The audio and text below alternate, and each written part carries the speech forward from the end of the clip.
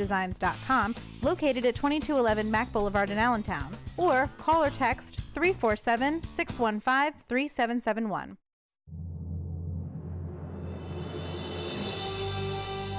You are watching BRC 13.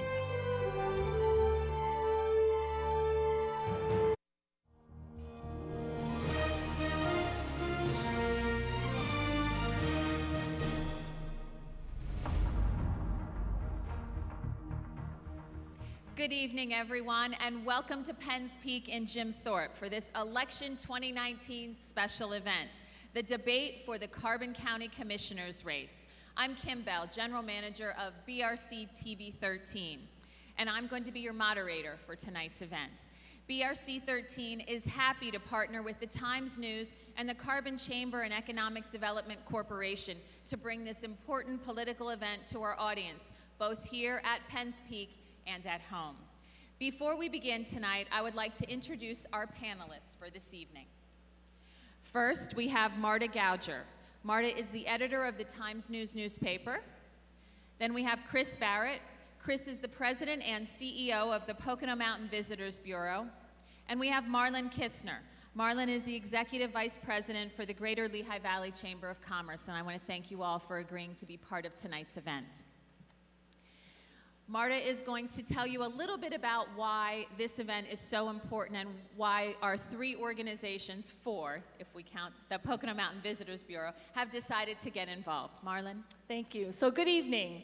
On behalf of the Carbon Chamber and Economic Development Corporation, BRC TV 13, the Times News, and the Pocono Mountain Visitors Bureau, thank you for attending the Carbon County Commissioners Debate, and thank you to our viewers who are tuning in this evening. Special thanks to the team at BRC TV 13 and Penn's Peak, and thank you to Kim Bell and Marta Gouger, and also Chris Barrett for your partnership in really making this night happen. Carbon County is a beautiful place to work, live, play, and visit. I love this county and find it an absolute honor to serve our businesses and our communities. Our county commissioners are also tasked to lead, serve, and support. So it is our hope that we hear about a future focus on the goals that are going to support economic development while protecting our beautiful backdrop, community services and support, education and job growth in a positive, informative, and productive light. Thank you again to our candidates, and enjoy this evening's debate. Thank you so much, Marlon. We've got some rules for tonight's debate, and I'm going to let you know. Each candidate is going to have a 30-second opportunity to introduce themselves to our audience. Then they will answer a series of questions from our distinguished panelists. The candidates will have 1 minute to answer each question, and then all the other candidates will have a chance for a 30-second rebuttal. As moderator, I will collect questions from audience members here at Penn's Peak, and I will ask those questions as time allows. Our audience has been prompted and also briefed on proper debate etiquette. They've agreed to remain silent during the question portion of tonight's debate. So without further ado, we're going to take a break, and we will be right back with the Carbon County Commissioners Debate 2019. Don't go away.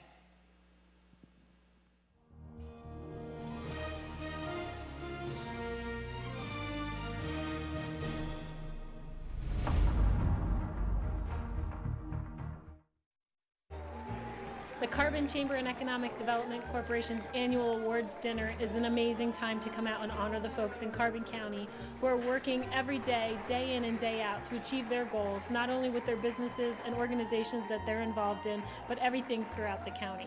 The food, the event, the music, the entertainment, it's a great night to come out with your friends, with your coworkers, and have a great time in Carbon County. If you've not registered, you can do so at carboncountychamber.org.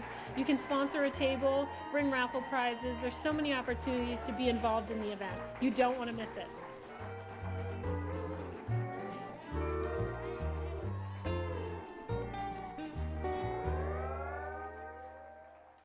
At Blue Ridge, we're more than just the experts who keep you entertained, connected, and productive. We're your friends and neighbors, part of the fabric that makes up a thriving community. So when you count on us for installation of a new service or tech support when you need it the most, you can be sure that every call and every visit will be handled by the people you know the experts you trust, because we're changing communication for the better. Blue Ridge. Experience life connected.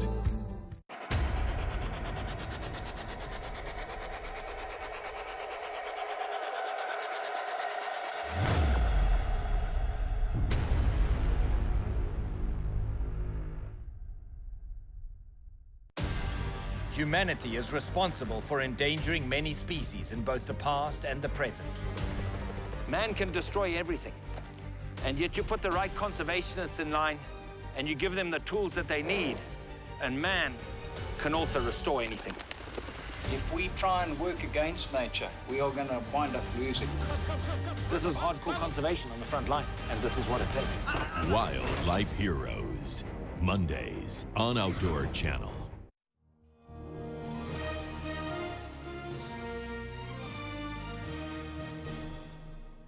A joint project by BRC TV 13, the Times News, and the Carbon Chamber. We're going to begin right away with our first question from Marlon Kistner, and that will be directed to Wayne Nothstein. Commissioner, what is your plan to bring business and better paying jobs to the county? It's not just a commissioner's issue. It takes the chamber, economic development, tourism, and the local municipalities working together, including state and federal levels, trying to bring people to Carbon County. We have to cooperate. I think we have too much regulation, and it's a difficult process, an expensive process to bring business here to Carbon County. Okay, and we will have a rebuttal from each of the candidates, and we will begin with Bob Jacobs.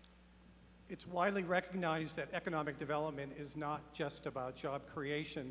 It's really about creating a sense of community here in Carbon County. That means that we need to make sure that we are addressing a number of other issues, including quality of life issues like addiction and homelessness, all those things that make our communities safe. And so one of the things that I want to do as a commissioner is to make economic development a priority here in Carbon County. It hasn't been one in the Commissioner's office for the past decade. Thank you. Jerry Strubinger. Yes, it takes strong leadership to bring about things.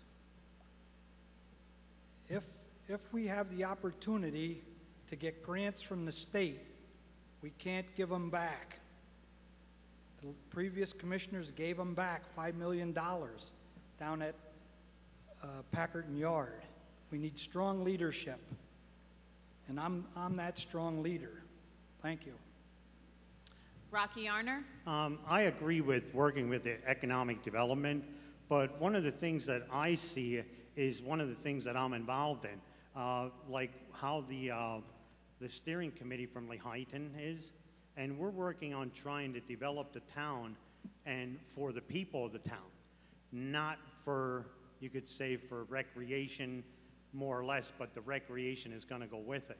So I think working with local municipalities is going to bring that to us. That's about it. Thank you. Thank you. And Chris Lukasevich. For Carbon County, economic development has to be based on lower taxes, tax incentives.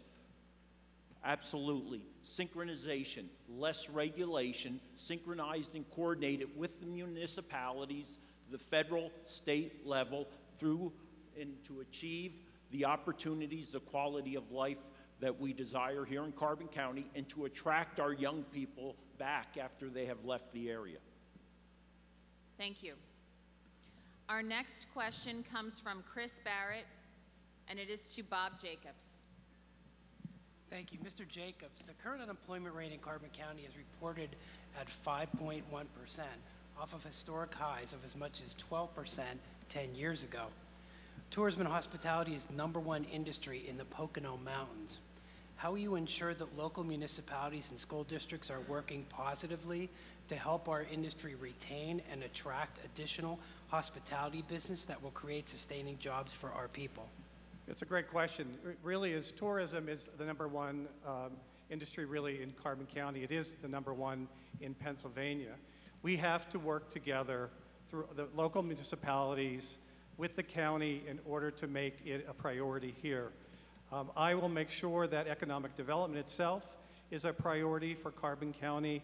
I will make sure that I'm out in the community, I'm meeting with the organizations in order to understand what is happening with those organizations and make it a priority for Carbon County. Okay, thank you. Our first rebuttal from Jerry Strubinger. Yes, economic development comes from one thing particularly, and it's cash. We got to have the banks involved in economic development. We have to go out for grants for our local industries. Go on PCN, and you will see some nice industries around Pennsylvania. So go to cash. We need to follow wherever the cash is and get it into Carbon County. Thank you. Rocky Ahner. And I wanted to continue on what I said before about economic development. Like the steering committee or Lands for the Live are great things for us to have. Because as a commissioner, if I'm going out and getting somebody to get a company to come in here, they want to have things like gymnasiums, food places for their people, because they do have healthy things for their people to do.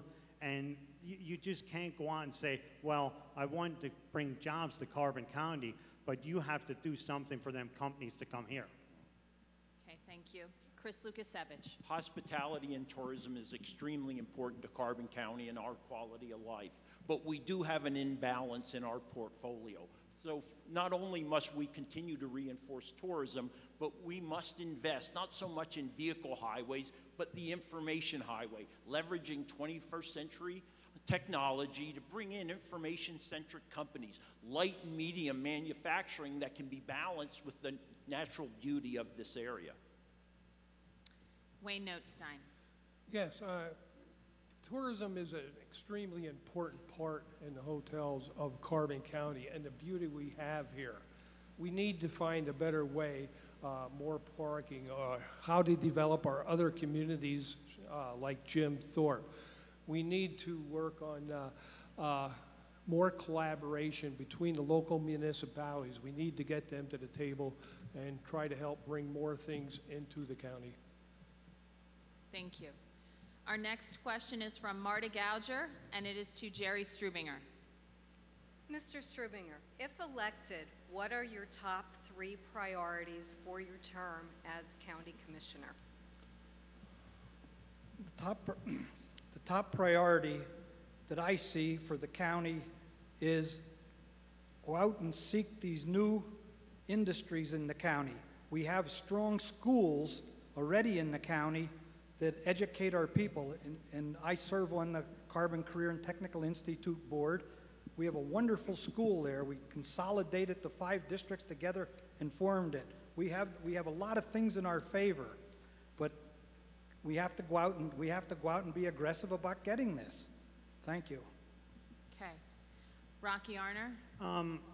One of the things that I would like to do is start doing an assessment. I know we have a problem with office space, and I think the best thing to do is do an assessment on that and see what we want to do before we draw blueprints up. And I think one of the other things that I would like is a grant writer. I think a grant writer would be a perfect thing to come in and help all the communities, not just the county itself. There's a lot of fire companies and things that do not have a grant writer, and they've been losing out on grant writers just because of that. Thank you.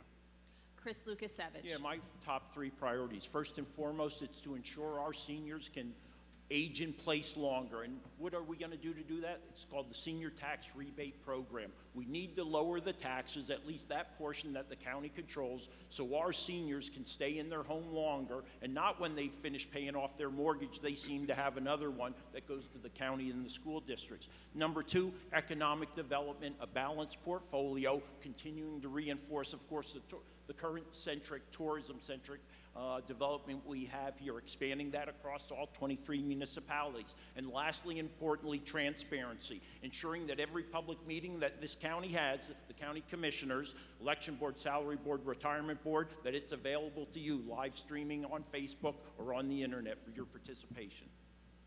Thank you. Wayne Nothstein. The biggest problem the county suffers right now is the the caseloads in the court system, the drug problem. That is our financial driver right now. That is why we need more space. That is why we have prison issues, why we need more people in the adult probation, et cetera. That is the #1 financial driver to the county. The volunteer crisis is a big issue. We have other companies and people responding to other areas, and also the transportation. Thank you. Bob Jacobs. My top 3 priorities really are all interrelated. The first one has to be economic development that I mentioned earlier. It has to be a priority in the Commissioner's office. We need to bring in some additional revenue. The other is about protecting our natural resources. We need a solid, comprehensive environmental sustainability plan for Carbon County. And the last thing that I mentioned earlier was quality of life. We need to address homelessness. We need to address the addiction issue. We need to address quality of education here in order to be able to have good economic development. Thank you. Thank you. Our next question is for Rocky Ahner, and it's from Marlon Kistner.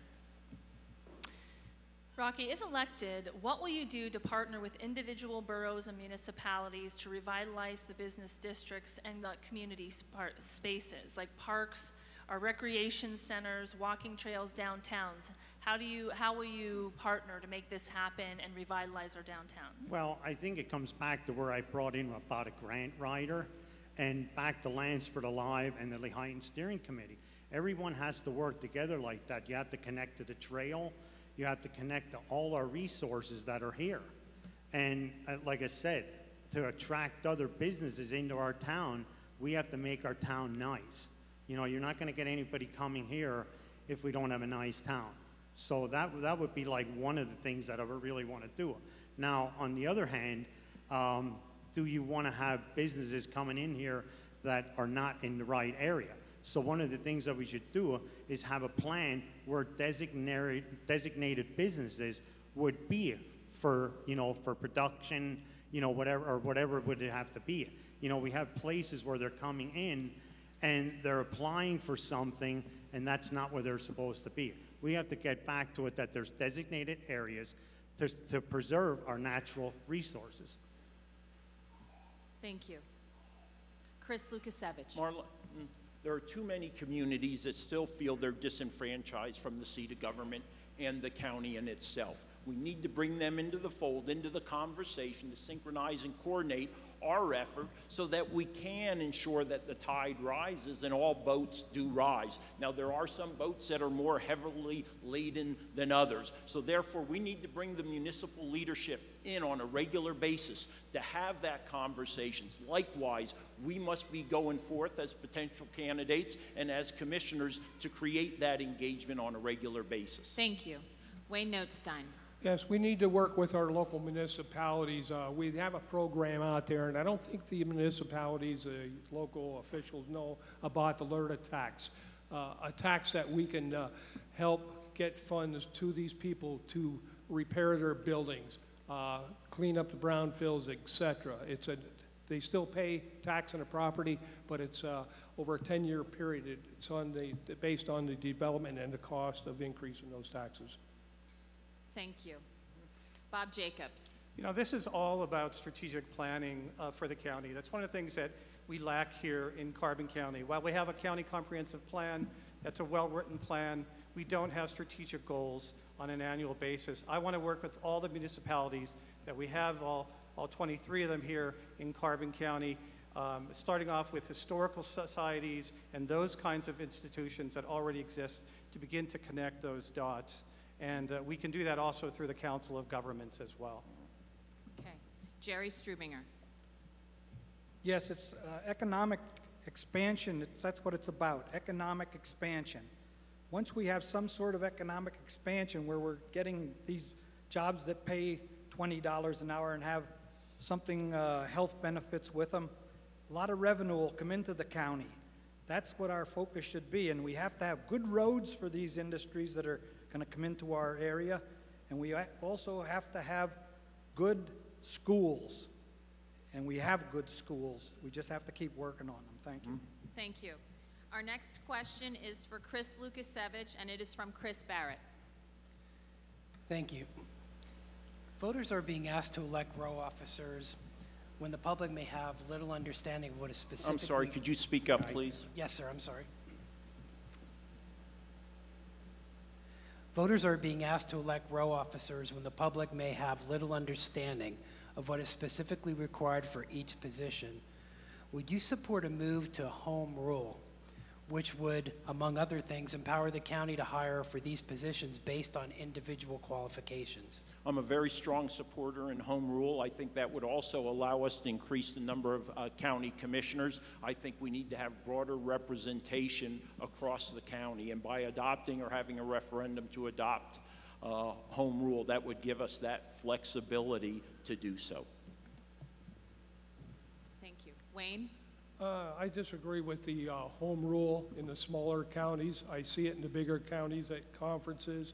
I like the setup we do have now with more hands-on commissioners that know what's going on. The others are just part-time, and I don't think they always fully understand all the particulars. But when you're in the office every day and have hands-on, I think this type of government is the best for us. Thank you. Bob Jacobs? I think, you know, it's always interesting to look at home rule and to see how that would play out here in Carbon County. I don't think we're ready for that quite yet here in Carbon County, but it's something really that a commission could be formed in order to see how that would play out in the coming years. I personally like the way it's set up right now. I think we need to do a better job by having the row officers out and actually out there in the community and sharing what they do for our community. Have a better internet as well, better website, I should say, for Carbon County. Thank you. Jerry Strubinger. Yes, home rule is in 7 counties in Pennsylvania. 3 of them happen to be our neighbor, Lehigh, Northampton, and Luzerne. Home rule is we have to ask those counties and get some more information on it before we leap into that. But what we really need amongst our commissioners right now are strong leaders. That's what we need to have. People who are willing to be aggressive and go out and get things for the county. Thank you. Thank you. And Rocky Ahner. Yes, I'm not in favor of the home rule. I think I have to agree with Wayne that the hands-on that the commissioners are going to do, if it's creating jobs or working at the prison or whatever has to be done at the county, I think with the home rule, you're going to lose that. And if you look at it, is it really going to save the county any money? Because now you have an executive board, and now you're hiring everybody else to do the job that we were supposed to do. And that is our job, to serve the people of Carbon County. Thank you. We now have our first question from an audience member, and this one will be for Wayne Nothstein. Wayne, how will you help speed up the progress to complete the fire training center at the county for first responders? Could you please repeat that? How will you help speed up the progress to complete the fire training center at the county for first responders? How would we speed up the process? Speed it up. Well, we've ran into a lot of issues in the last several years between rattlesnake studies and all the environmental issues. We are in the final planning stages of the building itself, putting the specs together for that building. We were looking at doing the land development part of it in another phase in the very near future. I'm waiting for the final plans, and then the final plans in early 2020 for the building itself. Bob Jacobs? Well, we definitely need to continue to do this as quickly as we can. I've looked at the plans. I think that the center looks, it's quite impressive what has been developed so far. I would like to see that we actually create a First Responders Commission here in Carbon County, and to have every municipality involved in that commission so that we can not only look at the center, but also all the other issues that are there for emergency management services. Jerry Strubinger. We definitely need a center for our firemen to be taught, our emergency people to be taught their specific duties, and the center over near the prison over there that they're going to develop. We can also put some solar panels over there to help pay for the electricity that's being generated by the center over there. Thank you. Okay. Rocky Ahner. I don't think there's really anything that could speed up the process of this well-needed center. But the thing about it, I think we should keep in contact with our local legislators to try to keep their feet in the fire on this project to get it done. I mean, you know, a lot of people look at this that it's to save lives, but I look at it in another way also, that our firemen are going into these buildings. And I think about this young fireman with a wife and child at home, and we want him to come home safe also. And if he doesn't come home safe, you're in trouble. Thank you. Okay. Chris Lukasevich. Of all 67 counties in this Commonwealth, I believe we should have the best trained, best educated, best equipped, and incentivized volunteer firefighters anywhere. But we have to do it in a fiscally responsible manner. This Board of Commissioners we currently have, just 2 months before the election, stopped a large investment into that particular structure and facility. Might it not be because 6 similar facilities are within about 31 miles? I would ask that instead of speeding it forward, that we take a pause, reassess, and determine, working with the chiefs of the fire departments, what are the needs, not the wants, in regards to that facility. Thank you. We're going to take a brief commercial break, and we will be right back with the Carbon County Commissioners debate. Don't go away.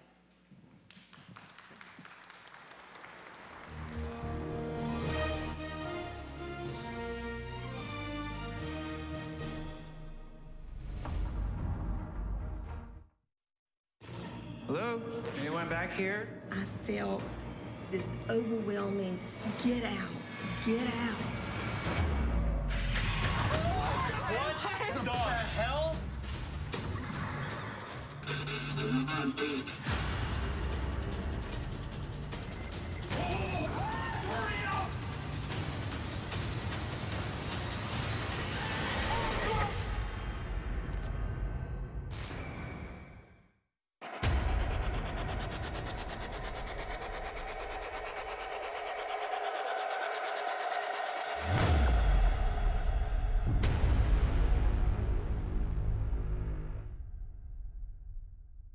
To be the best, you have to take on the best. Because anything can happen in a blink of an eye. So you climb into the ring and take your shot. Premier Boxing Champions on Fox FS1 and the Fox Sports app. To add high definition and get the FS1 channel in HD, call 800-CABLE-77.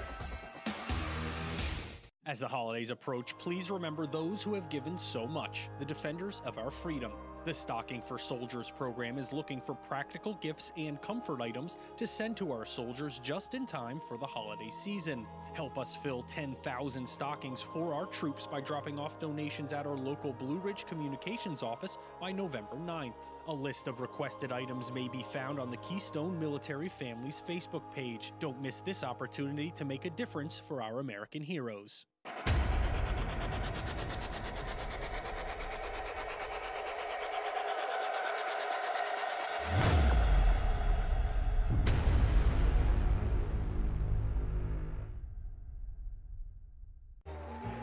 The Carbon Chamber and Economic Development Corporation's annual awards dinner is an amazing time to come out and honor the folks in Carbon County who are working every day, day in and day out, to achieve their goals, not only with their businesses and organizations that they're involved in, but everything throughout the county.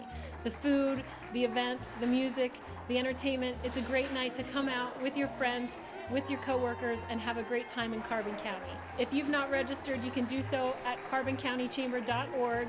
You can sponsor a table, bring raffle prizes. There's so many opportunities to be involved in the event. You don't want to miss it.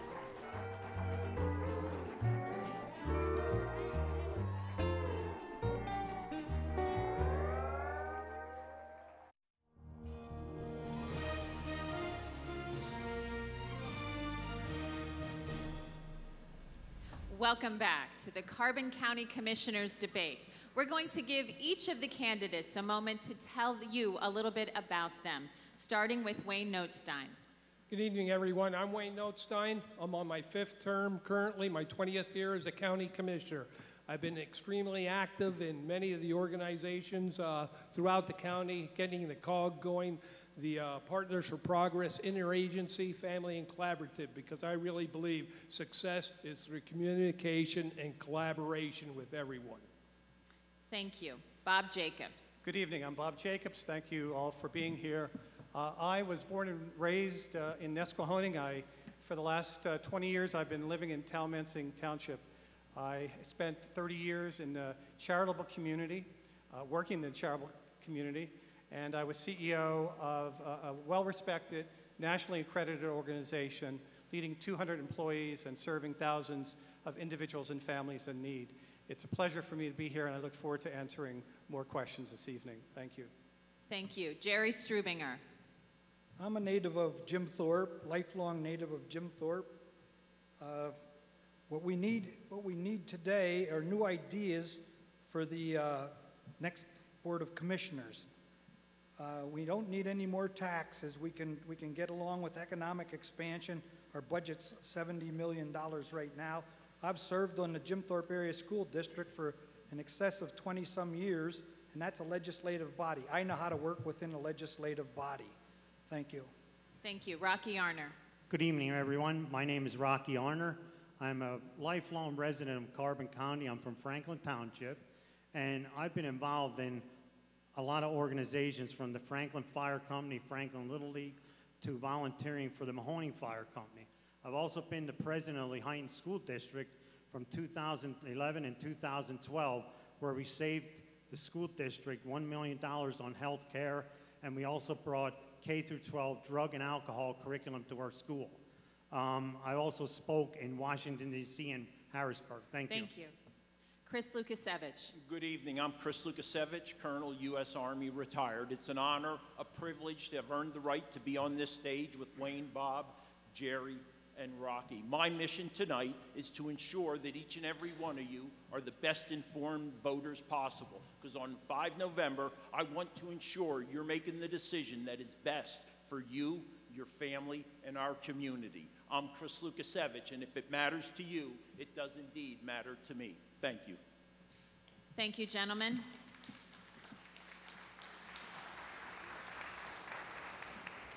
We will continue with our questions. Our next question is from Marta Gouger, and it is for Bob Jacobs. Bob, we've already talked a little bit about the drug problem in the county. What is your plan to address the rising substance use epidemic, which includes opioids, heroin, methamphetamines, and other substances? So I have been a 30-year career in human services, as I said earlier, including having a background in mental health and drug and alcohol as well at our organization. I've been a part of the opiate task force as well here in Carbon County. What we need to do here in Carbon County, one of the things, is to continue to bring in more services. While we have some good mental health and we have a great drug and alcohol commission, it's not enough. And we also need to bring in some private agencies. That's been a real challenge for Carbon County, is to bring private agencies into Carbon County, as well as to do more and more work on the prevention side, getting to children early on during the elementary years to help them to understand the impact of drug and alcohols have on our society. Thank you. Thank you. Jerry Strubinger. Yes, we must impact our youth in the teenage years, the prior teenage years. Our school district, Jim Thorpe Area School District, for the first time hires social workers. We're taking some of the heat off of the county with their children's services.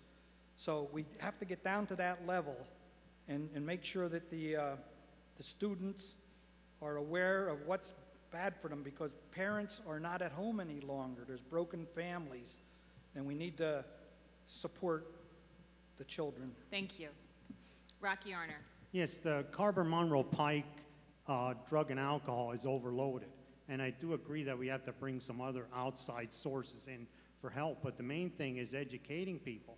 From the kids, like I said, we brought that in the Heighton Area School District, K-12 curriculum. And you also have to do that to the seniors. You have to bring this to the senior centers because they're the ones that are actually taking the kids, they're raising them, or they could even be an addicted person. So I think we have to cover the whole county from every age group. Thank you. Chris Lukasevich.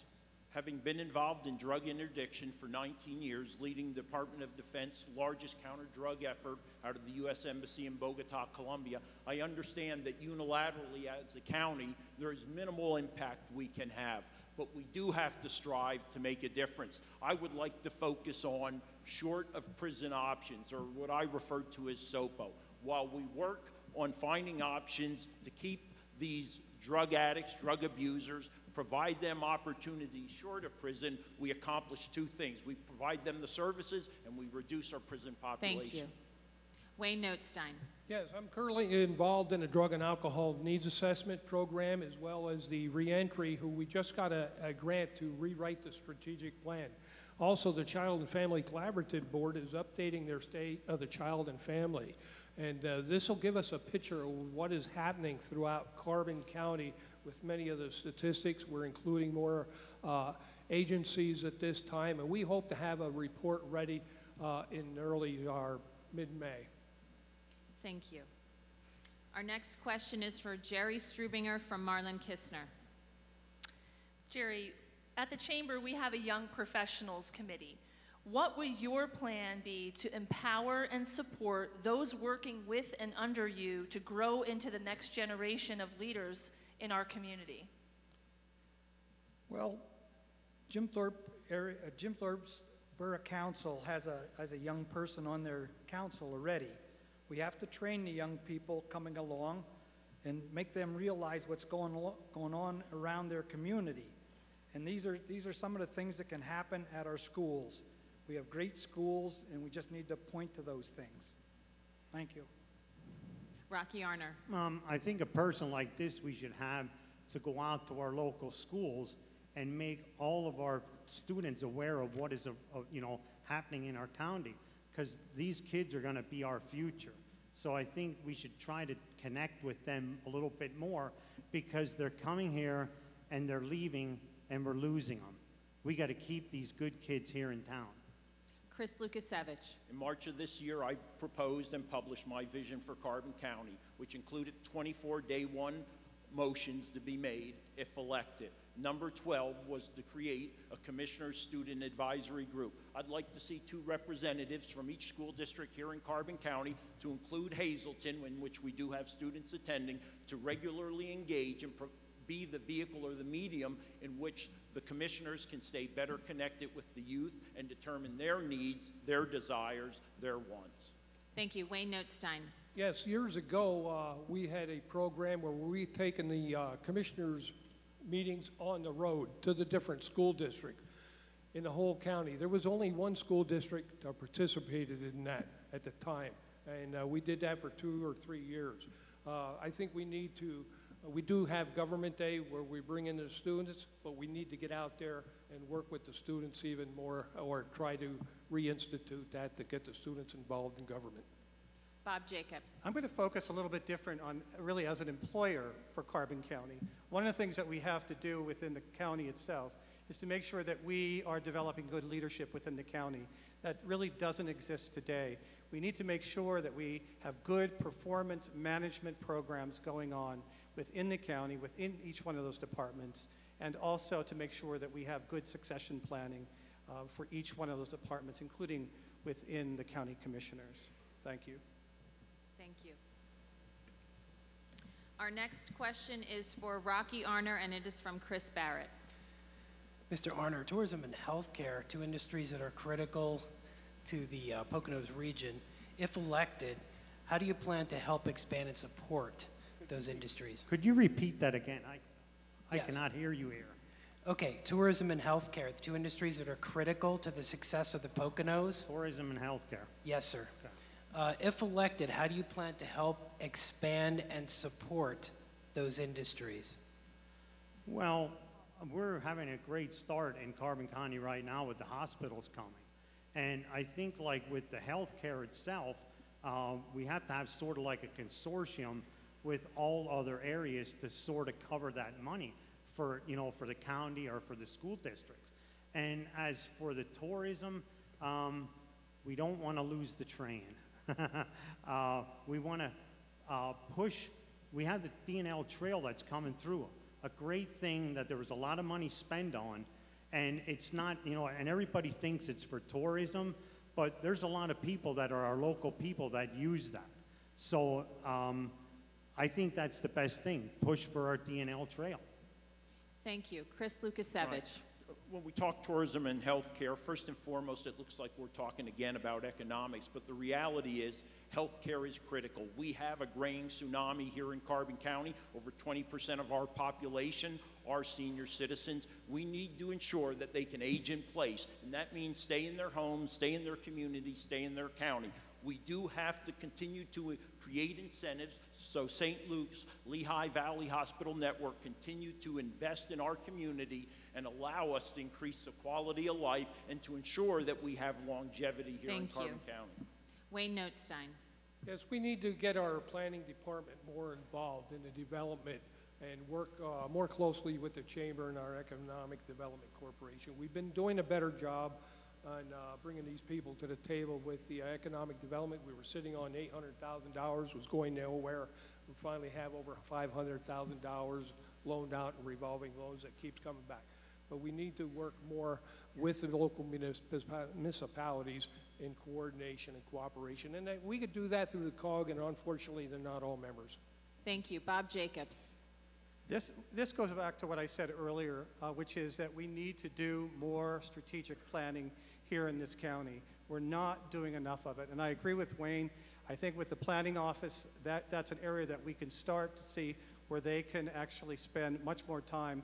And one of the things that I've realized with economic development here in Carbon County is we really have very little incentives that we have built into that process of encouraging more companies to come in, whether it's about healthcare or tourism. So I'd like to explore that. Jerry Strubinger. Healthcare in the county starts with the Office on Aging. We have to boost that particular office up, that it will be able to take care of the needs of the aging population. And then going back to tourism, tourism actually saved Jim Thorpe's real estate property. Without tourism coming to Jim Thorpe, the buildings were falling down and it was in desperate need of repair. Thank you. Our next question is for Chris Lukasevich, and it's from Marta Gouger. Yes. Packerton Yards has been a long-standing issue for Carbon County, first in the attempt to develop it and then in the attempt to sell it. What do you think can be done with the property? Well, Marta, thanks for the question. So I propose either to sell Packerton Yards, what remains of it, since we've given or conveyed 23 acres to Lehighton. If we can't sell it or it shouldn't be sold, we definitely need to consider the option of a rail-based shuttle that first and foremost can help alleviate some of the challenges that our county seat has and the tourism industry. Secondly, I would like to see it converted into a potential solar energy park, although I do believe there are other options out there for actually utilization by the county, such as open park space for our county residents. Thank you. Wayne Nothstein. Yes, it's been a very difficult subject. We have tried very hard. We had a lot of grant money and lack of cooperation with the local municipality in making something happen there. Unfortunately, the deal fell through, but we have advertised it at least twice to go out on bids. Twice we had bidders, and both times at the last minute the bids had been pulled. Economic development, or the chamber has been trying to sell it, but we have been unsuccessful. Thank you. Bob Jacobs. We know that this Packerton Yard has been a real sore spot for a lot of people, and it's really emotionally charged. I would agree. I think we need to really look at trying to sell it at this point. If we can't do that, and there have been a couple options as were mentioned, then we need to really look and see what we could do regarding open space. You know, I walked there recently. I saw what it was all about, and to me, based on its location, some type of open park situation could be viable for Packerton Yard. Thank you. Jerry Strubinger. We won't be able to sell the Packard and yards while the rail line runs down the middle of it. They should have taken, the former commissioner should have taken the $5 million and moved the rail over against the river. Now you don't have any obstructions for traveling in and out of the yard, and it becomes valuable at that point. Right now it's not valuable, and I propose that let's use it somehow or another. Thank you. Rocky Ahner. I'm looking at it. I mean, there's thoughts of selling it or doing things there, but I think we really got to look into it. If we sell it, are we selling ourselves out for other options that are available later? And I know with putting maybe solar parks or anything like that in, that's a lot of investment for the county to do. And solar is good, but is it going to last us 20 years, and are we going to have to reinvest in that again? So otherwise than that, I think we should look at all our options first before we do sell it. Thank you. Our next question is from Marlon Kistner, and it's for Wayne Nothstein. Wayne, with the ongoing challenge of parking and traffic in downtown Jim Thorpe, there is an opportunity to utilize other parts of the county to support office staff and storage facilities. If re-elected, would you consider collaborating with county-wide municipalities for the potential to locate and relocate some of the county's staff and facilities to these communities with the available real estate? And if so, what would be your first step? It is possible, but again, we have to, by law, we have to keep the county seat in Jim Thorpe. The courthouse has to be right there. There are some other offices we may be able to move and get away with, but when it's court-related, it becomes a financial issue, a time issue, and having the people that are in and out of the courthouse all the time, having the time, travel time, finding places to park, etc. So it's not an easy solution, and every time we go to purchase a building, they want more than it's worth. We tried to rent, they want more than the going rate, plus on top of that, they want us to pay for the renovations of their building, which we cannot pay to renovate someone else's building.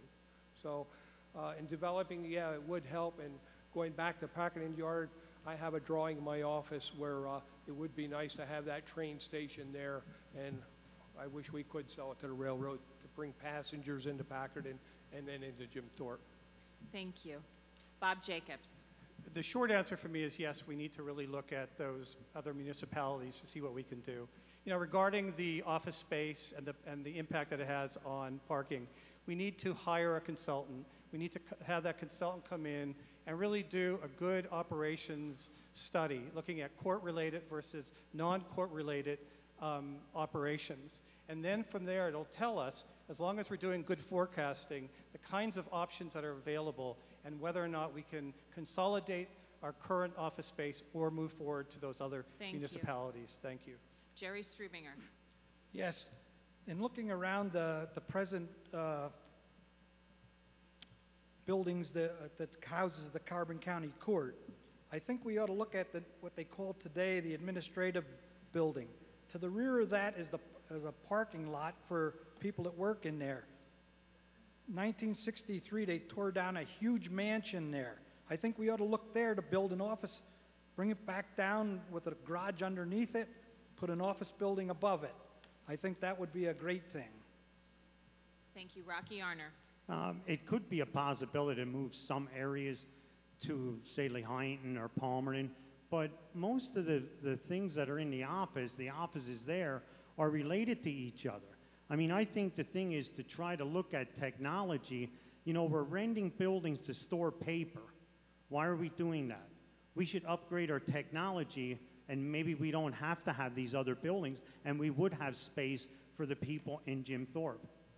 Thank you. Chris Lukasevich. For the county employees, there is not a parking problem. There's over 100 open spaces every morning when I drive by that county lot. Same reason we don't need a 2-level parking garage on Susquehanna Street. Now, for tourism on the weekends and other times, yes, that's a need. But parking is not needed for the county itself. The employees. Office space, we haven't done the assessment. How much do we have? How much do we need? Can we forecast out 20 years to see what our needs may be? Then we can start talking about if we need to relocate, move people. Let's start thinking about telecommuting. Over 20% of our employees could telecommute. The next question is from a member of our audience, and this is for Bob Jacobs. What would you do if you were currently in office about the train situation in Jim Thorpe? Well, the first thing that I would have done is actually begin to have a conversation with the owners of the railroad and with the borough. The commissioners made a decision to kind of back off because legally it was believed that they have, there's no merit there. I always believe it's important to have good conversations going, and I would have encouraged both the Muller family and the borough to come together like it has happened recently this past Thursday. Thank you. Jerry Strubinger. The train situation in Jim Thorpe has a history that Mr. Muller has gotten a lot of benefits from the county in that he only pays the county $33,000 to $36,000 a year to use our land to run his things over. The county just did a grant for him to build the bridge above the Glen there, Nesquoning Junction they used to call it. But Mr. Muller has to realize what he's doing there is in fact tourism. Thank you. Rocky Ahner. I would like to sit down with all the entities and hash this out. I think it's miscommunication between everybody, and I think I could be the person because I talk to everybody. I get along with everybody, and I'm the mediator. So I think we got to sit down and talk to this because we do need the train, but Jim Thorpe also needs the taxes. So there can be an alleviation to this problem. Thank you. Chris Lukasevich. Private-public government cooperation is critical in this particular issue. As Commissioner Nothstein Wells knows, though, there are specific duties and responsibilities in the county code for the commissioners. However, there's an implied task, which is advocacy. When it impacts the quality of life of residents here in Carbon County, there is a responsibility of our commissioners to be engaged as advocates for all citizens of the county. Bring them to the table, facilitate conversation. Thank you. Wayne Nothstein. Yes, I can understand both sides, both the borough and the railroad. What did we just say earlier about taxation and keeping businesses out of an area? Right now, because of the lawsuit, I hesitate in getting involved in the local politics.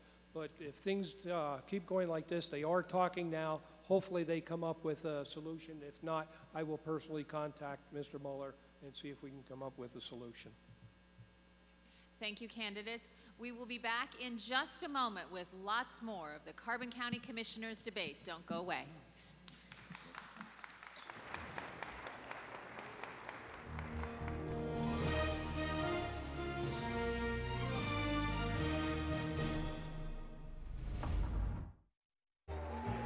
The Carbon Chamber and Economic Development Corporation's annual awards dinner is an amazing time to come out and honor the folks in Carbon County who are working every day, day in and day out, to achieve their goals, not only with their businesses and organizations that they're involved in, but everything throughout the county.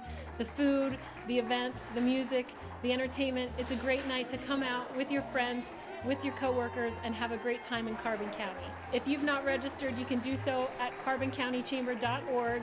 You can sponsor a table, bring raffle prizes. There's so many opportunities to be involved in the event. You don't want to miss it.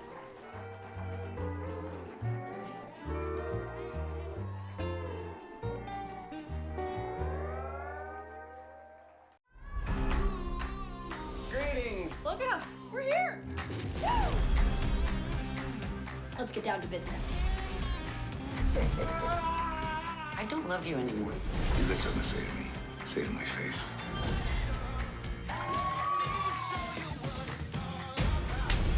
I have something in mind. You are a thief. I'm a businessman.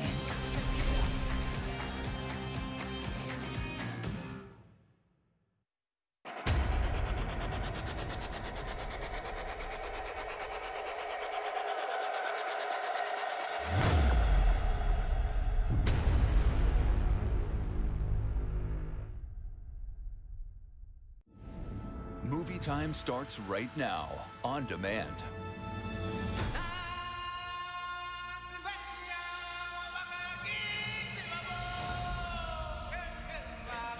Simba, the one true key. Disney's The Lion King, rated PG. The newest movies are in your home with Movies on Demand.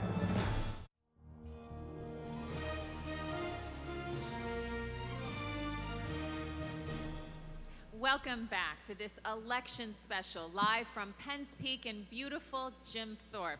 I'm Kim Bell, your moderator for tonight's event, and this is a debate for the Carbon County Commissioners. We're going to pick up right where we left off with a question from Chris Barrett, and it is going to Jerry Strubinger. Mr. Strubinger, what would you do to improve access to vital county information? You're going to have to repeat that, please. What would you do to improve access to vital county information? Vital county, I didn't hear the last word. How would you improve access to vital county information? Well, I'm a believer in transparency. Whatever goes on has to be passed on to the public so they know that they have the confidence in their leaders. And except for litigation, sometimes you can't, or personnel matters, but other than that, transparency is very important. Thank you. Rocky Ahner. I think it's vital to give the residents of Carbon County all the information they need. Now, you can't give them their private information, but I've always felt if somebody walked in the door, if they wanted to know something about a certain problem, I think they should know the situation, what's going on. Chris Lukasevich. Absolutely. We need less right-to-knows and more you already know. There's one individual on this stage who's been live streaming the Carbon County Commissioner meetings for the last 15 months to bring transparency, to bring accountability to our elected officials. That needs to continue. It needs to expand. It needs to be the prison board, which I just started live streaming. It needs to be the election board, the salary board, the retirement board. If it's a public meeting, you should be able to access it virtually if you can't be there physically present. Thank you. Wayne Nothstein. Yes, I agree. We do need to improve our public access and let our voters and constituents know what's going on. We have improved a little bit on that, especially with our mapping system, GIS. You can go in there, look into property parcels, names, owners, etc. So that is accessible now, but there's many other things that we need to improve on in getting that out there. Bob Jacobs. Obviously, openness and transparency is critical to county government, but there are many things that we can do. The first thing is we have to totally overhaul the website that we have in the county. It's very outdated. It even showing census information from 2000. So there's many different things, including within each county row office. There are certain things that we should be able to access that would be online that right now someone has to get in their car and drive to Jim Thorpe to get. Thank you. Our next question is for Rocky Ahner, and it is from Marta Gouger. Yes, Rocky. What issues do you see facing the Carbon County Correctional Facility, and what steps would you take to address those issues? Well, I think some of the issues that we're already facing is what the building is. The building itself is sort of getting dilapidated, and I'm thinking that we should have done something in phases in a 3-year plan to update everything in the prison. I mean, you can see it like with all the things with pipes breaking and whatever's going on. And I think that's not just for the prison, but I think over the entire county. We have to have a plan that we're working on our buildings and not letting them go for 20 years, and then all of a sudden now we got to fix them. So that would be my plan for the prison. Thank you. Chris Lukasevich. Yeah, unquestionably, we need a short, medium, and long-term maintenance plan, but we also need to be forecasting out our budget to meet those maintenance or replacement needs as they rise at the prison. Overpopulation, 244 individuals on average. We're spending about $5.4 million up there, right? $29,000 on each prisoner, right? We need shorter prison options for those who aren't violent offenders and won't cause any harm to the civilian population on the streets. We also need to look at the mentally challenged, the psychiatric problems, and get them into other facilities and out of our county prison. Thank you. Wayne Nothstein. Yes, unfortunately, the system was not designed as it should have been with redundant systems. When something goes down, such as the well, when the wires burned off, we wasted a lot of money bringing a generator in there and we had to go out to the bidding process. But things are falling apart. It's 25 years old. We need to replace the existing piping. I think I know we have to build another tank, because when this tank needs repairs, we have to have something ready to go. Mental health also is a major issue.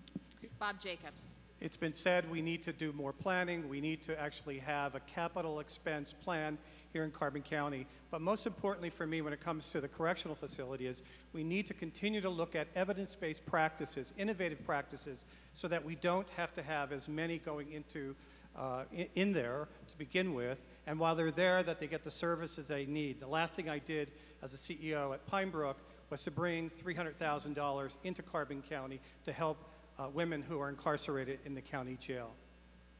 Thank you. Our next question is from Marlon Kistner, and it is for, no wait, I'm sorry, it's for Rocky Ahner, correct? Yes, Rocky Ahner. It's for Chris. Thank I think you. I got the last one correct. Sorry, Rocky. Chris Lukasevich, and it's from Marlon Kistner. Okay, Chris. Yes, Marlon.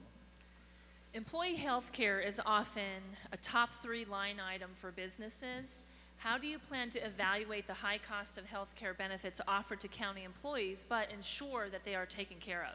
Well, first and foremost, we do have an HR department, and that first level responsibility falls to Dawn and the HR department to assess the entitlements, to ensure that we're meeting the needs of our employees. At the same time, we're doing that in a fiscally responsible manner. Now, there are some statutory requirements that we always must meet when it comes to entitlements and benefits. We have to stay within those left and right limits. But we want to continue to ensure we're providing the benefits entitlements that our employees need so that they are retained and will stay here with the county and provide us the depth of technical expertise that is required in so many of these offices that the row officers have first level responsibility for.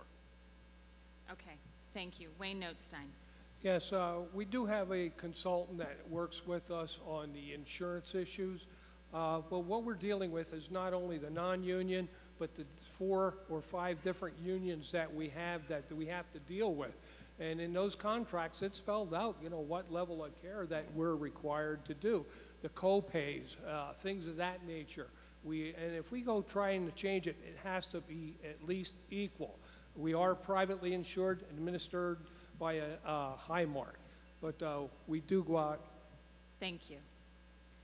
Bob Jacobs. I think we have to look at really what is happening in the private sector relative to insurances and to see how that can be applied within county government as well. So, having come from the private nonprofit sector, you know, it's one of the things that we had to really do to make sure that we were staying competitive. And so I would want to open that up to look and see what we can do in order to maintain our competitiveness in the market. Thank you. Jerry Strubinger. Yes, schools in our area form consortiums, and it protects each individual school with having bad claims. I think we need to do that with the counties also.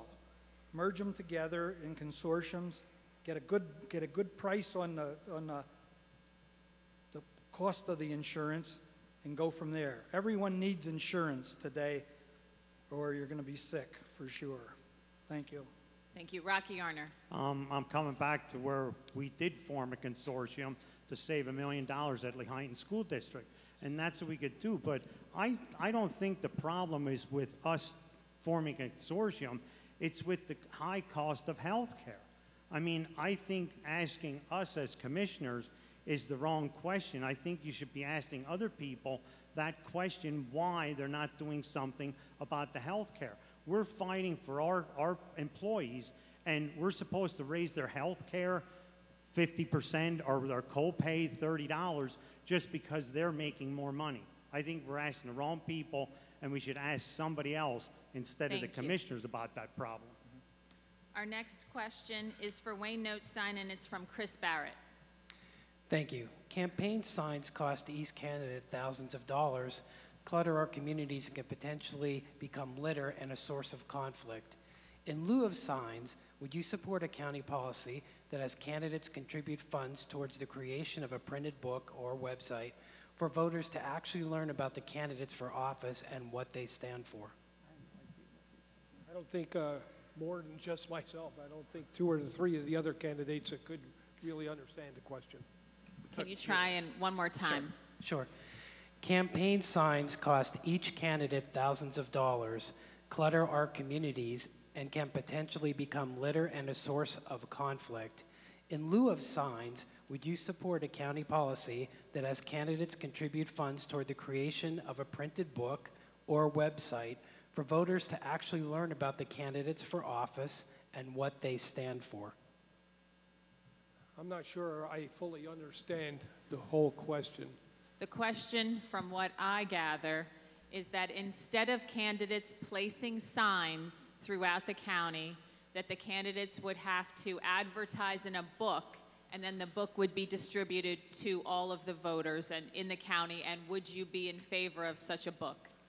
Yes, I would. I think there's a lot of trash out there along the highways now, and I can't wait till the day after election to get it out of there, off the highways. Even if we didn't do that, I know it would be legislative that we have to go by, but I think we should limit the amount of signs or come up with another method. I know we're going to get some backlash from the people that sell those signs, because if you look at all the signs from the primary and to this election, how many were sold, somebody's making a lot of money on us, and it's not helping our environment or our tourism when you have all that trash along the highways.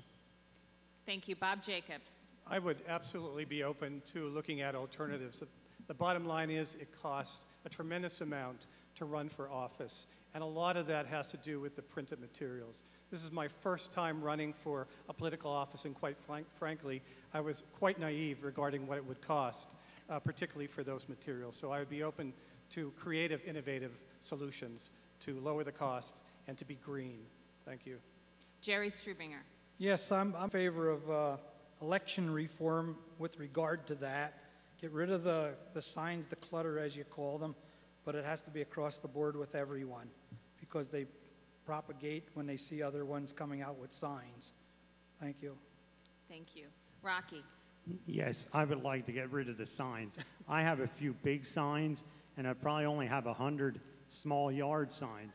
So I would be in favor of that, and I think like what I have done, I have a website with everything on that I've done for the past 30 years. I think people should get a website, and people should look at it and know the candidate, because you're not going to know the candidate until you research what they've done in the past 30 years.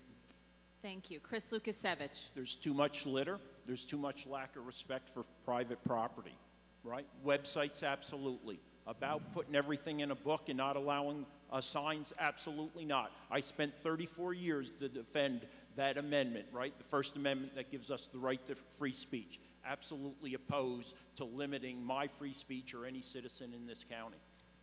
Thank you. Our next question is from Marta Gouger, and it's for Bob Jacobs. Bob, the county has been primarily a daytime weekday operation. Would you consider having nighttime and weekend hours so that people can access the county services? And would you consider having nighttime meetings and meetings maybe around the county rather than based in Jim Thorpe? The short answer is yes, and it really goes back to what I said earlier. I would like to see that we bring in a consultant and do a good county operations study, like I mentioned earlier. You know, separate court-related versus non-court-related duties. Determine how we could staff that, how we can look at remote working as well, but also look at being much more customer-friendly. In the private sector, that's what happened. In government, it's not happening for the most part. And so I would be open to that, including having commissioners' meetings potentially at a different time, or at least occasionally having them, maybe on a quarterly basis to start. Thank you. Jerry Strubinger. Yes, I'd like to see the commissioners' meetings travel around the county. It appears to me that when I attend commissioners' meetings, they don't need a whole lot of pertinent information right on the spot. So they're well versed in what's going on. I would like to see the commissioners go on a travel around the county. Thank you. Rocky Ahner. We did discuss this already amongst a couple of us, and I think it would be a good idea to have the commissioners' meetings, even if it would be once a month, and you'd have one in Lehighton, you'd have the next month in Palmerton, and maybe up in Trescott, so that everybody throughout the county can voice their opinion to us. And for going on the weekend, I don't know about that, because we'd have to look into that. Is it going to cost us more money? And I think maybe getting more technology, again, what I said, so that people have better access to the county records, what they need, or forms that they have to fill out. Chris Lukasevich. Primarily, the row officers are responsible for those services that would need to be expanded or have flex hours. So first and foremost, I think it would be worthwhile to talk to the row officers to see if that is a pilot program could be run, to see if it is cost effective and that the citizenry responds to that. Bob, I got to say, bring in a consultant. Unfortunately, that tends to be the first answer. That's not the right answer. The answer is, let's hire good people. Let's come up with internal solutions first and foremost. Then we can spend another $25,000. Wayne Nothstein. Yeah, I would like to see it. Years ago, they used to take the show on the road, and they had problems getting people even up to open up the facility to host the meeting. I would be in favor of it if you're going to have people attend the meetings. We have meetings at night now for the setting the salaries, etc., and no one shows up. So that's the problem, and the additional cost of opening weekends. If you want it, you're going to have to pay for it because it's additional hours, security, etc. Thank you. Our next question is for Jerry Strubinger, and it's from Marlon Kistner. If elected, will you address absentee property owners in Carbon County who do not maintain buildings that they own? I believe that Jim Thorpe was, as I said before, Jim Thorpe was rescued by the people coming in from out of town and buying our real estate. I certainly want to see our real estate that's dilapidated be bolstered somehow or another. I would have liked to have seen some of the Victorian type structures in Jim Thorpe being preserved. But definitely we need to address them and help where we can. Thank you. Rocky Ahner. Yes, I would like to address that, because one of the issues that I see, and it's across the whole county, the zoning laws might fine them $10 a day. I'd like to see them fining them more dollars a day, and then they'll get their attention. When they have something that tallies up to fines that are $20,000 a year instead of just $120, that's where the problem is, and I think all the zonings got to be reorganized. Thank you.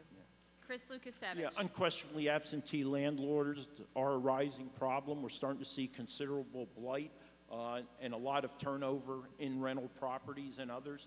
It is a municipality issue that the county must work with the municipalities to resolve. Uniformity in fines and regulations would help, so you don't have simply absentee property owners moving from one community to the other. Thank you. Wayne Nothstein. Yes, we definitely have to find a better way to hold the absentee landlords more accountable. It's difficult when they live out of county. The municipalities and the county have to get more strict, and as soon as they start getting behind or their property starts to be blighted, we need to hold them accountable somehow. And I don't have the answer, but I think we need to work with our state and federal, because a lot of these people are out of county. They aren't going to pay their fines. They just buy the house and boom, they're done. They're out of here. Thank you. Bob Jacobs. It's clearly an issue in certain areas throughout the county, and I've had many conversations with some of the local municipality folks. And so one of the things that we've talked about is, could there be some type of state legislation that is passed that would have a little bit more teeth in it? But locally, to me, this is something that the Council of Governments possibly could take up, the COG as it is called. It's clearly something that in every municipality there are those properties, and I think it's a matter that can be vetted through that process. Thank you. Our last two questions are going to be from members of the audience. This one is for Rocky Ahner. Why should a brand new voter cast their vote for you? What was the question? On November 5th, Election Day, why should a brand new voter voting for the first time cast their ballot for you? I think if they would research what I've done over the past years, I've always been there to help everybody. And I would like to meet that person, first of all, before they would go in. Because I think when somebody always talks to me, they wind up liking me. And that's a good feeling that I get. I mean, I get that all the way across the county. And all of these good candidates here, I've never attacked them. I always have good conversations with them. And that's what I always said. I'm the mediator, and I can straighten things out. And I hope that's why they would vote for me. Chris Lukasevich. For 34 years, the American taxpayer invested in my training, my education, my leadership and management experience. You invested in me. I have the skills, the training to make a positive difference and to give every citizen of Carbon County, once again, a voice at the table that I believe has been missing since I started attending commissioners' meetings 3 years ago. Thank you. Wayne Nothstein. Yeah, I've been so active in many things since 1999 when we started the Partners for Progress. A lot of successes came out of that. The Interagency and Family Collaborative Board working on family and aging issues, bringing in speakers every year, working on the issues that matter. State associations. I'm also active in the Military Veterans Affairs Committee and the Sheriff's Training Board in Education also. As well as training. The training center is for police and fire. Thank you. Bob Jacobs. Now, I've spent my entire career practically in leadership roles, and I would want that person to really look carefully at what I've accomplished. I was CEO of a good-sized organization that was there to help others, thousands of individuals that were cared for and served through the work of that organization. I think a great example of my work is the recent establishment of the Homelessness Task Force that we created about 9 months ago. And in that work, we've already accomplished some good things, including an announcement that came out with bringing 2 agencies together and a new shelter that's going to open shortly. Jerry Strubinger. I like your rock. I will talk to this new voter about the schools that we have locally here. We have some good school districts here. And I was part of that, developing the school districts. And I would extend to that new voter to look into my record as a school board member, and for sure they will understand that I'm about to move the things into the future and not talk about the past.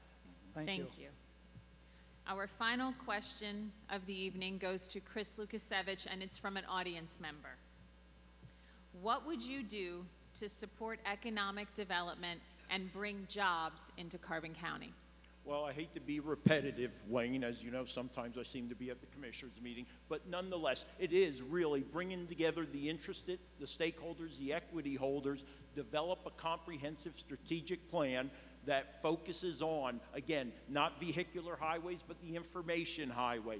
We need to find a way to create incentives where that light and medium manufacturing can come into this county. Now, we can't over-incentivize them, or it could cause problems in the long run. But we need to bring together all the stakeholders, public, private, government, and nonprofits to work on that plan, develop, execute it, and carry it out. Thank you. Wayne Nothstein. Yes, I agree with most of that. We got to get everyone to the table, and that's been our big difficult local, state, and federal at the same time have to work together. Like Bob was just talking about the task force. In a few months, when you work together, you can make things happen. And that's the only way we're going to work, working with our elected officials in Harrisburg, et cetera. That's how we make it happen.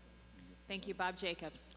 I said it earlier, I'll say it again. One of the main reasons we can do it is that if we have commissioners who are really making it a priority in the commissioner's office, it's not just attending a meeting that's once a month. It has to be a priority where the commissioners would be out in the community, they're meeting individuals. I would like to create a think tank here.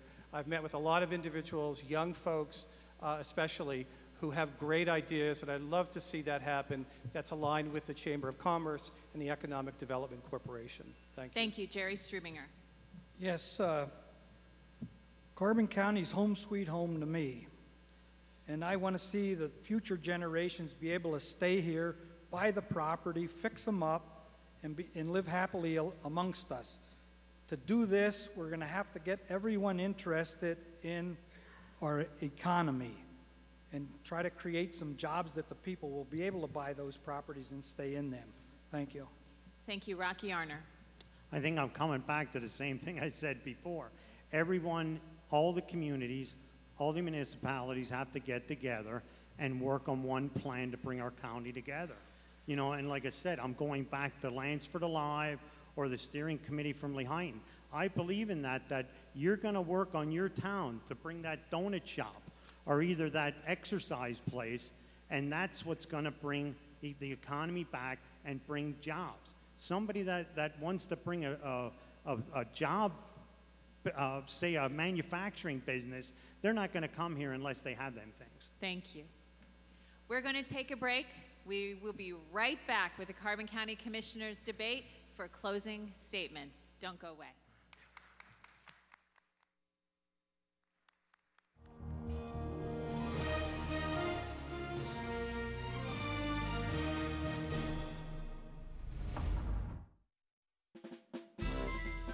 Support our veterans and watch the Monroe County Veterans Day Parade Sunday, November 3rd at 1 p.m.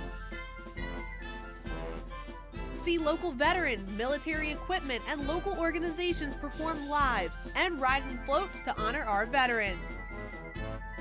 Watch the Monroe County Veterans Day Parade live on BRC 13 Sunday, November 3rd at 1 p.m.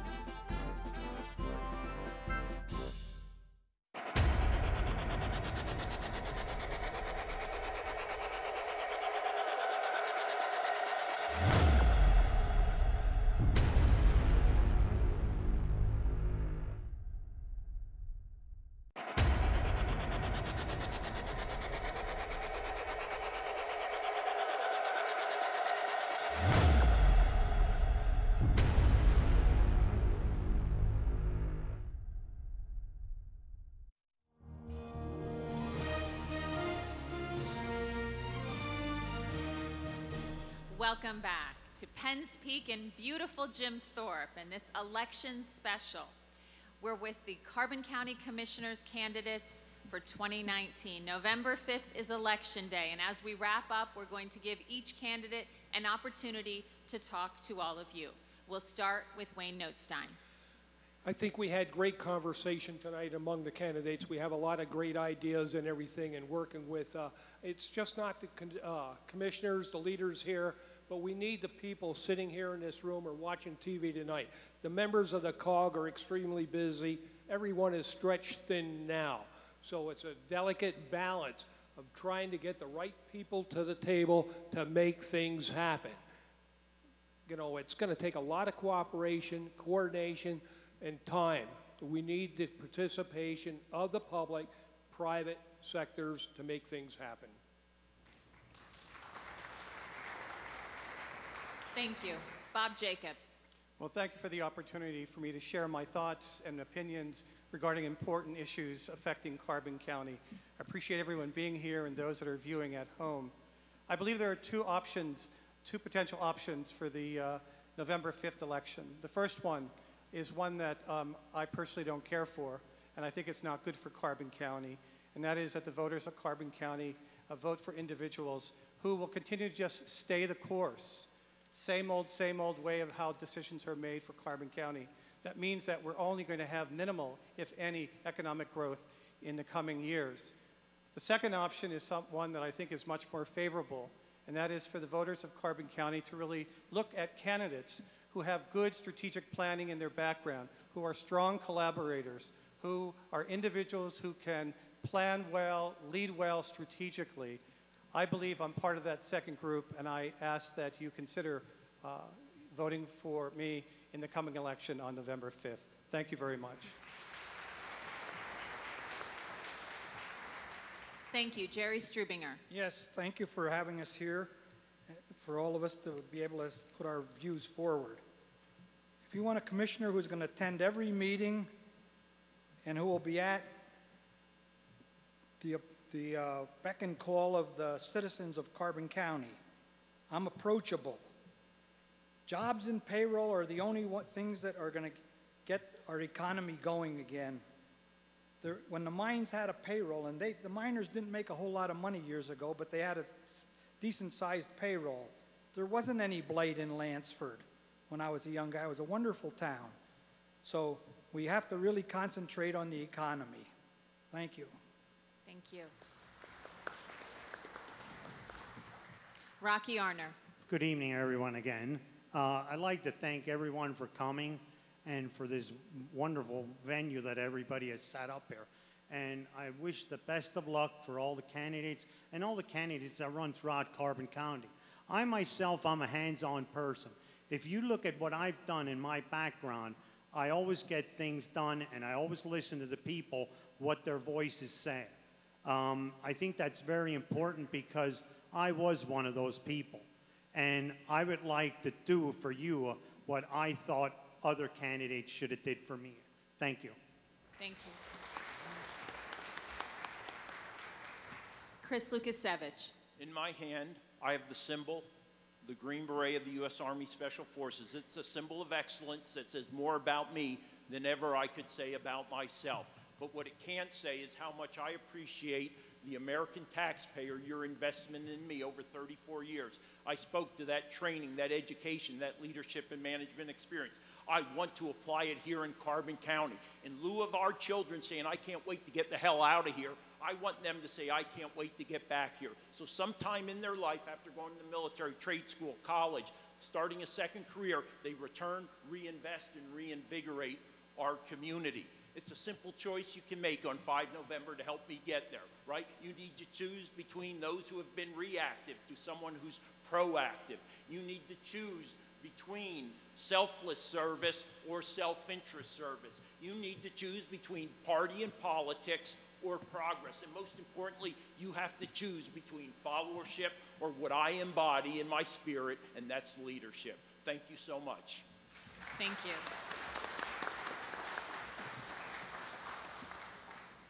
Gentlemen, I would like to thank you all for joining us tonight. I would like to thank Marlon Kistner, Chris Barrett, and Marta Gouger for being our panelists for the evening. I'd like to thank Penn's Peak for this wonderful venue, and of course, our fabulous BRC TV 13 crew for making this possible. Remember, November 5th is Election Day.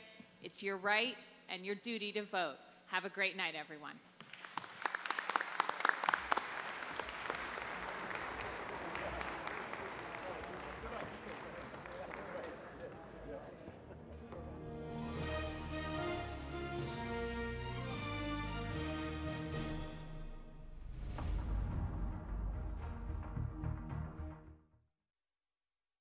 Tonight, on the Live Night Report at 10, the state releases $300 million for firefighter, police, and municipal pension plans. Plus, Dave has our evening weather.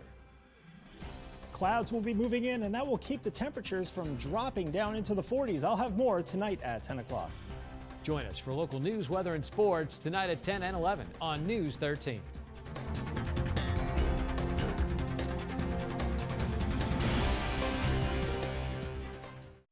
They say it's cooked to perfection when he decides it is. They say the word flavor was named after him. They say you can beat Bobby Flay. What do they know? Beat Bobby Flay, Thursday night at 10 on Food Network.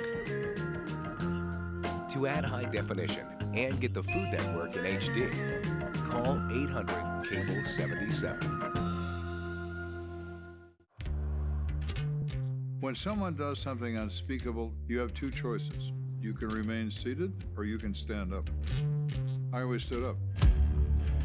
This is the last season of Homicide Hunter for a very simple reason. I decided to end it. I didn't want to be the singer that stayed on the stage after they lost their voice. I want to go out at the top of my game. This is it.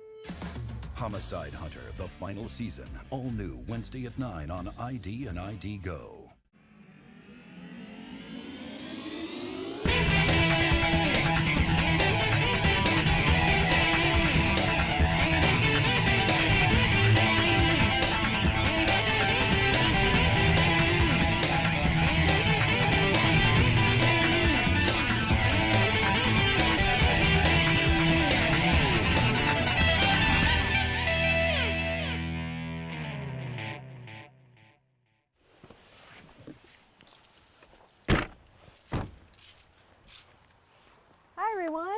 Welcome to Pocono Landscape Challenge. I'm Connie Roberts. And I'm Jim Skakoza.